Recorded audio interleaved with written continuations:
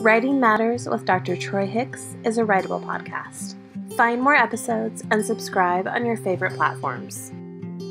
And if you want to learn how to grow great writers, check out writable.com. In this episode of Writing Matters, we speak with Jen Laffin, a former elementary teacher, National Writing Project teacher consultant, and founder of TeachWrite, a consultancy that helps teacher writers find their voice. We speak about her journey as an educator and how struggle is part of the writing process. Welcome to Writing Matters. Today, we speak with my friend and colleague, Jennifer Laffin from Wisconsin, a former elementary classroom teacher and NWP teacher consultant, and the founder of TeachWrite. Welcome. Well, thank you, Troy. Glad to be here today. Yes, glad to have you. So you have a varied and interesting pathway that has brought you to where you're at right now as a professional learning consultant with TeachWrite. Tell us a little bit about your journey through education and how you've come to arrive at where you are now. Awesome. Yes, actually, I have a bachelor's degree in English. So I wanted to, write the great American novel from the time I was young. And when I went through school, I thought about getting a degree in education as well, but that path didn't actually happen until later in life. So I didn't get my teaching certificate or my teaching certification until I was in my 30s and my kids were settled, nestled all snug into their elementary school. So coming a little bit later to the game also gave me an interesting perspective on education. I started teaching 4th and 5th grade. I've taught 4th and 5th grade for 10 years. And when I started teaching, I, like many other teachers, had no clue how to teach writing. And as an English major, this really bothered me. My very first year of teaching, we didn't have a curriculum. I didn't know because they didn't cover that in my teaching courses in college. So my students, my very first year, wrote one time, and it was the end of the year. They wrote a Mother's Day poem. And I will never forget that. And at that point, I was like, this is wrong. I've got to figure this out. So I started to read anything and everything I could get my hands on, and basically taught myself how to teach writing. And felt like things were going really great. And then it was like a couple of years, and I thought, I don't really know where to go next with this. Like, I felt like there was something missing. And in the summer of 2012, I participated in the National Writing Project Summer Writing Institute at UW-Milwaukee. And it was there that I learned how important it is that I am a writer myself along with my students. And after taking the Summer Institute, I felt like it was amazing, because I now knew how to bring more writing into my classroom. I learned how to help my students move forward as writers. I was like a mentor author in the classroom. I knew how to plan mini lessons better because as a writer myself, I was able to tell what my students needed next. And I would say it really was the turning point in my teaching career. And I absolutely adored it. And I loved it so much that I wanted to help other teachers who were struggling with writing. So in 2017, I left the classroom and I started TeachWrite, which is an educational consulting company. We help teachers and their students grow as writers. And everything that I do with TeachWrite is based on the foundation of the teacher as writer and helping that teacher transfer that knowledge to their instruction. So that's kind of where I'm at right now. That's amazing. So as you think about that transition for you, as you moved back into the classroom from that single Mother's Day poem into something that was more akin to a writing workshop with mini lessons and conferring and with all those other types of interactions, How would you describe that? Because my guess is that if you're like others that I know have gone through that transformation, it's exciting, but it's also very uncomfortable. And it puts the teacher in a slightly different role in the classroom. And it sets up some different dynamics with the relationships you have with your students. Tell us a little bit more. What did that look like? What did that feel like for you during that time frame as you were implementing writing workshop? So coming back into the classroom as a teacher writer, is that what you're asking? Yeah, yeah. As you were trying to bring that NWP approach to your Mm-hmm. classroom and really Mm-hmm. move into that space as a teacher Mm-hmm. writer and welcoming your students to be writers and not just writing for schooly purposes, but to actually Absolutely. write for other authentic audiences. Absolutely. I would say yes, it was exciting. My students, I would say, you're absolutely right. Like our relationship changed because it was no longer teacher to student writer. It was writer to writer. And in a lot of ways, I think that made writing instruction so much easier because it gave me more credibility with my students. So as I became a writer in my classroom and was able to talk writer to writer with my students, they realized that struggle is a part of the writing process because they saw me struggle. So beforehand, when my students would struggle with writing, they would think it was a sign they were doing something wrong. And by me being able to model that struggle for them and show them, yes, writing is messy, but we can push through it. And it's beautiful on the other side when we get our thoughts down on paper and they say what we want them to say. It just takes that Hmm. perseverance. And I think so many students they're turned off from writing because of that struggle. And because they've been conditioned to equate struggle with I'm not smart enough or I don't know what I'm doing, when really with writing, it is a part of the process. You talk to published authors, they struggle all the time. So Hmm. I think that was really, really key. And it was a understanding that I would never have had if I wasn't a teacher writer.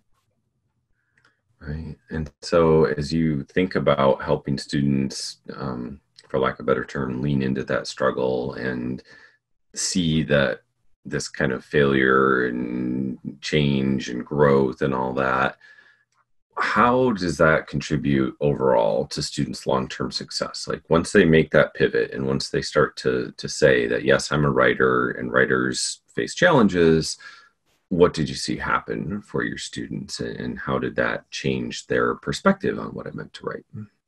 Well, first of all, I saw them taking a lot more risks with their writing, Mm-hmm. which was very exciting because that's where they were really able to grow and able to, try new things.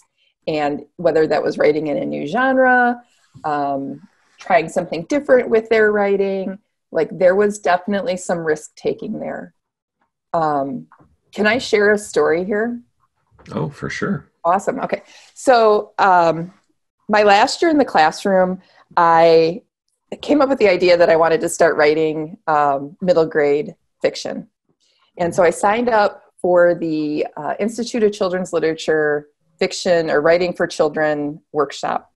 Mm-hmm. And it was a very cool program. And they pair you with an author.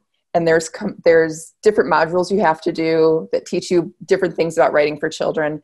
And at the end of the module, you have to produce a piece of writing that you send in to your mentor author for feedback. Okay, really great. So thankfully, I happen to have the ideal audience sitting in front of me all day. And so before I would send my work into my mentor author, I would copy it and I would ask my students to give me feedback on my writing. And they would do something called TAG, which is it's a feedback procedure I learned through the writing project when I participated that summer.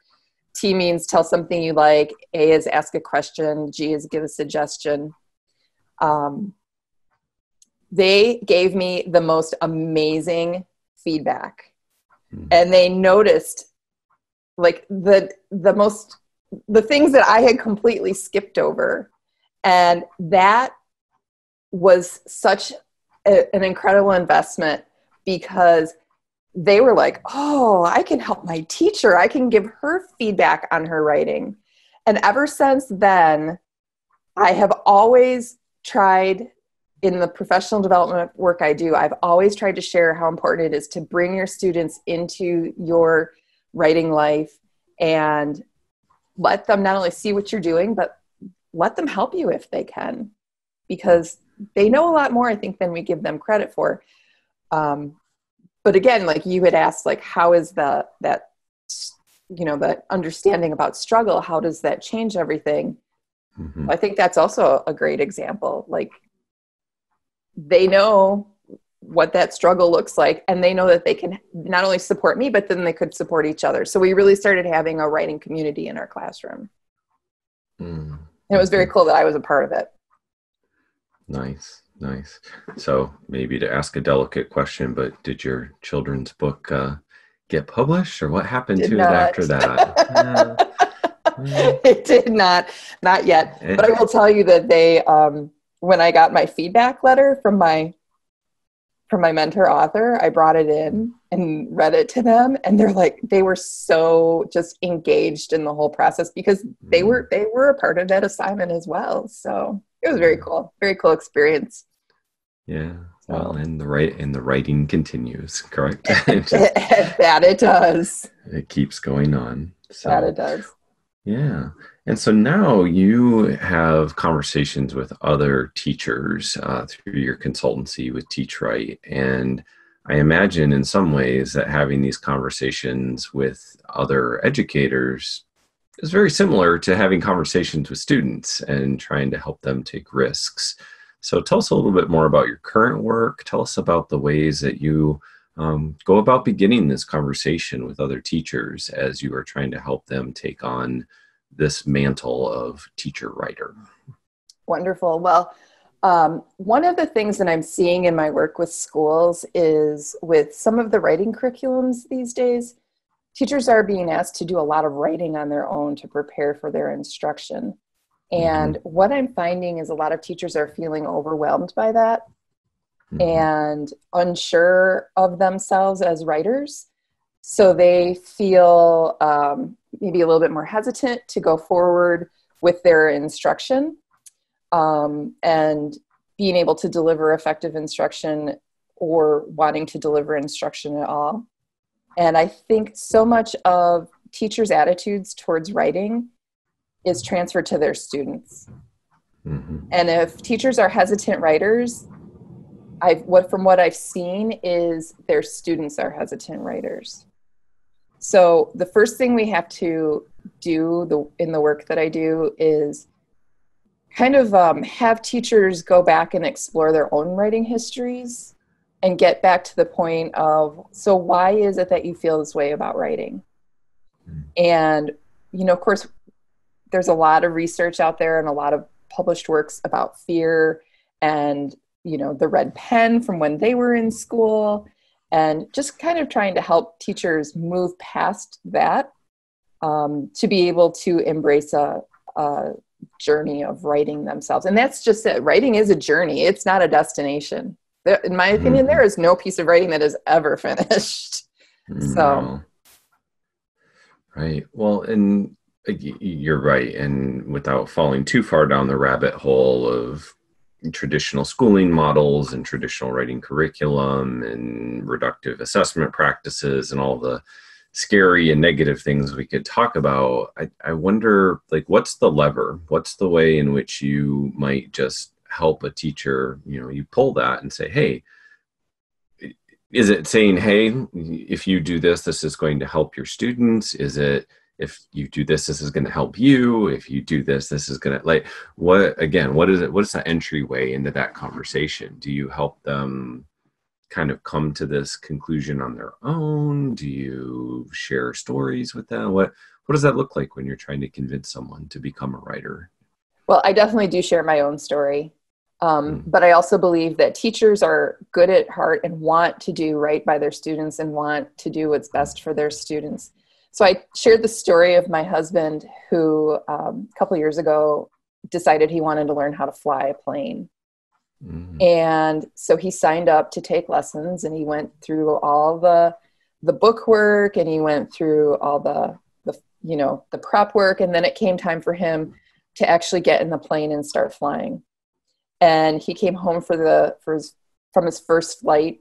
And I said to him, so did your instructor stay on the ground and talk to you while you were up there flying? And he's like, no, they were right there next to me. Mm-hmm. And I said, well, of course they were. So when I'm talking to teachers and I say, would you want to learn to fly from somebody who didn't get in the airplane with you? Like, could you learn to fly if they were like talking to you over the radio and telling you what to do? Yeah, maybe. But your experience would be so much more effective if they were sitting next to you and telling you, like, this is what I do when I fly. And when I have a problem, this is what I do. And this is where I look when I see this happening. And that just for some reason, like, really makes it click for teachers. When we talk about the importance of teachers, like, getting in the water with their students and living that life, and having that shared experience with their students. It's also kind of like swimming lessons. When my kids were going to swimming lessons, their teacher was right there in the water with them. She was not walking along the side of the pool. She was in there with them. And I probably would not have let them take swimming lessons like that if the teacher hadn't been in there with them. Right. So whatever metaphor it is, whether it's the airplane or the pool, we best jump in with them to make sure that they know that we're and I'm really glad my husband's instructor was right there with and not on the ground radio in directions. Well, yes, there's maybe some more safety concerns, although I'm sure there's concerns about safety when working with students and some of the stories that they might tell us too, and being there for them and being present with them. So that leads, of course, then to the role of feedback and the ways in which you position yourself as a provider of feedback, and also at the same time, whether we like it or not, we are also in the role of being an evaluator. How do you balance that? How do you think, well, broadly, what do you think about the role of feedback in writing? And then how do you balance that? I want to be supportive, I want to encourage you as a writer, as a fellow writer, with as teacher, I also have to help you get better. So tell us a little bit about the role that feedback plays in your teaching. I'm a huge fan of Patty McGee's book, Feedback That Moves Writers Forward. That's a great text that talks about conferring with students. And I think just like in reading, that conferring and writing is so key. And when you're conferring with a student, taking the time, to celebrate the student.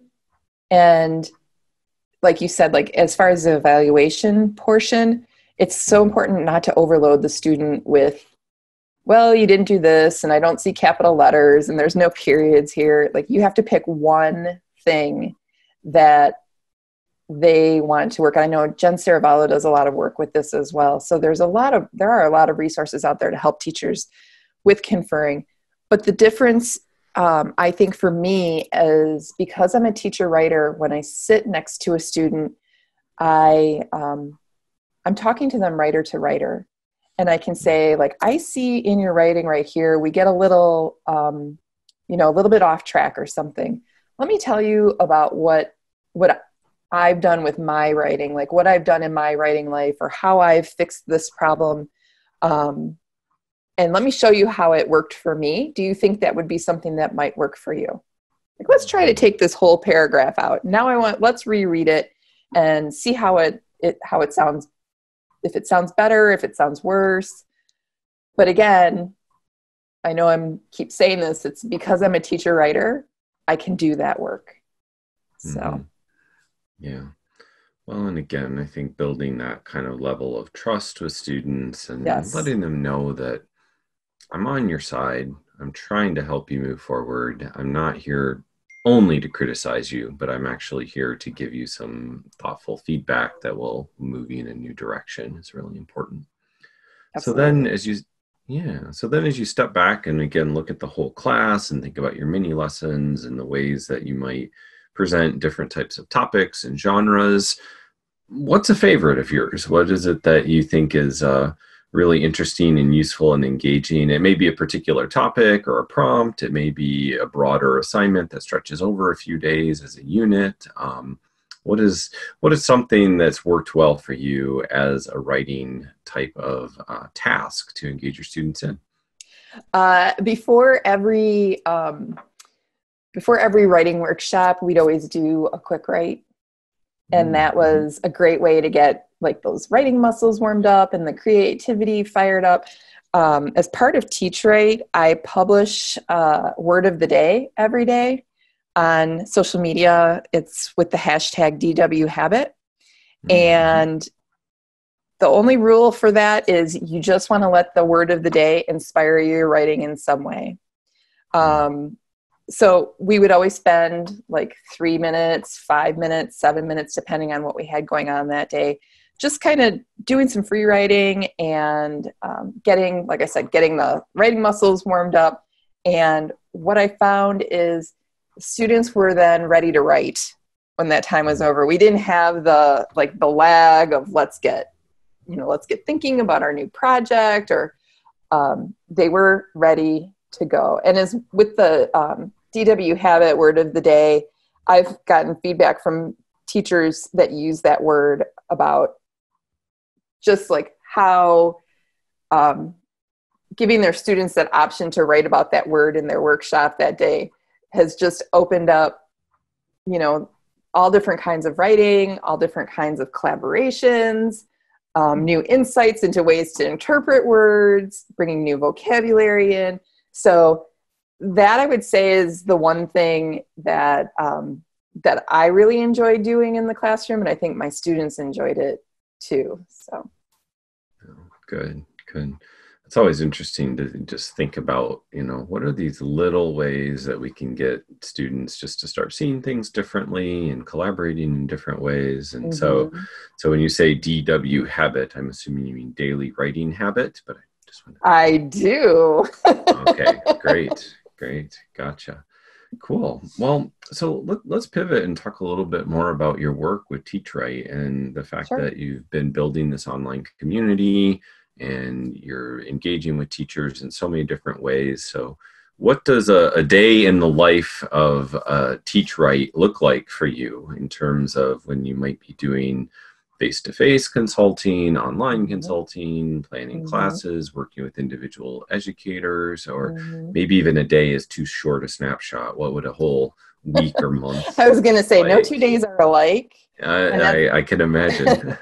And that's kind of what I enjoy about it is the variety, the amazing amount of people I've met through this work, getting into schools and being able to work with teachers and staff, providing, half-day workshops.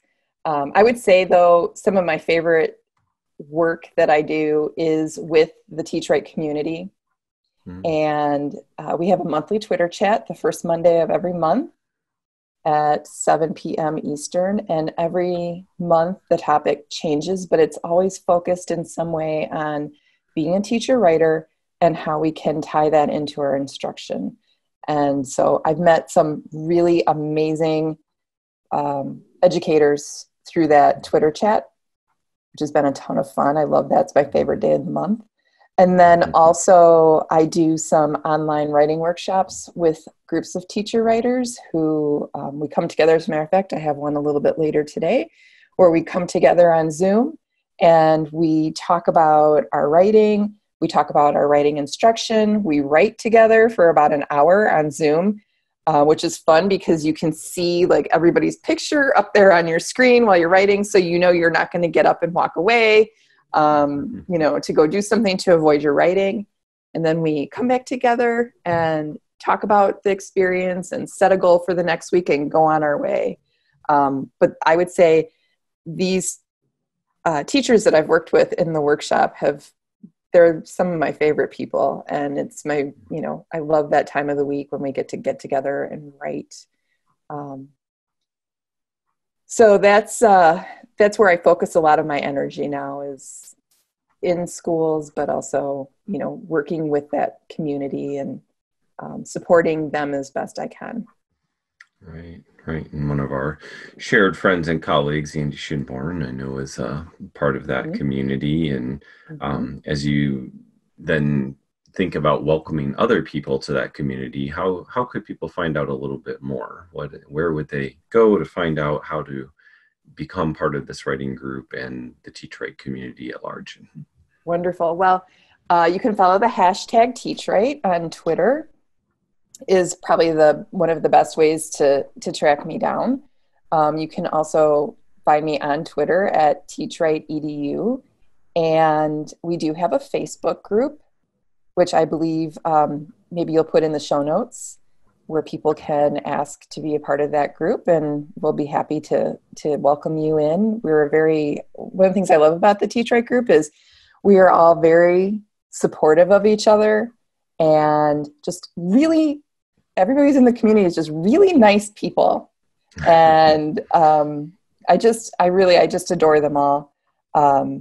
So that's, we welcome anybody who wants to grow as a teacher writer into our little world and bring a little happiness to everybody. So fantastic. So on any given night, if we were to tune into the Zoom room and hear the conversation as people are setting goals and talking about their writing projects, what might we hear some of your colleagues working on at any given time?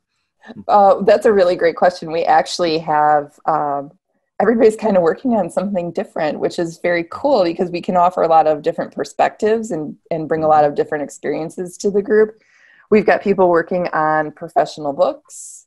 We've got people working on journal articles.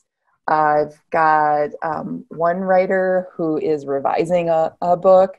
And then I've got a couple people who are just there and they are writing Anytime Pages, which are our adaptation of Julia Cameron's Morning Pages, because we can't get up that early to be able to write 3 pages longhand. So we do them at night and call them Anytime Pages. So it's just pretty much open. But we talk a lot about being a teacher writer and bringing that into our classroom, which is exactly what the work of Teach Right is. So it's very, very fun. Fantastic. A lot of laughing. A lot of laughing. It's a fun group. That's great.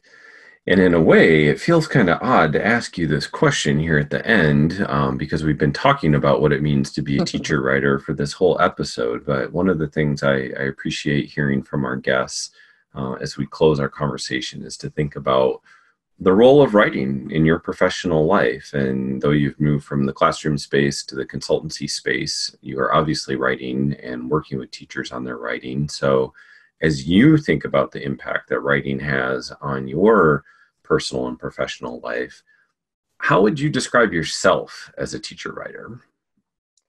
Well, I would say a lot of the work I'm doing in my writing right now is memoir writing and preserving a little bit of my daily life for hopefully grandchildren someday, long time from now.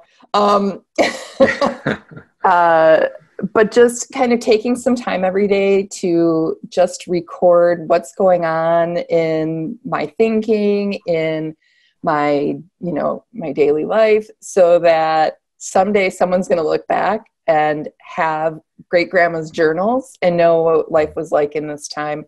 I just wish I had something like that from my grandparents. So I'm trying to make sure that, my family that comes after me has a little piece of what this was all about. So that's great.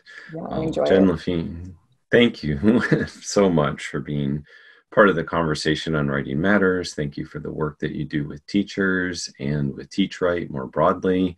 And good luck with your workshop later tonight. Well, thank you. And thank you so much for having me. It's been wonderful to talk with you. Writing Matters with Dr. Troy Hicks is a writable podcast.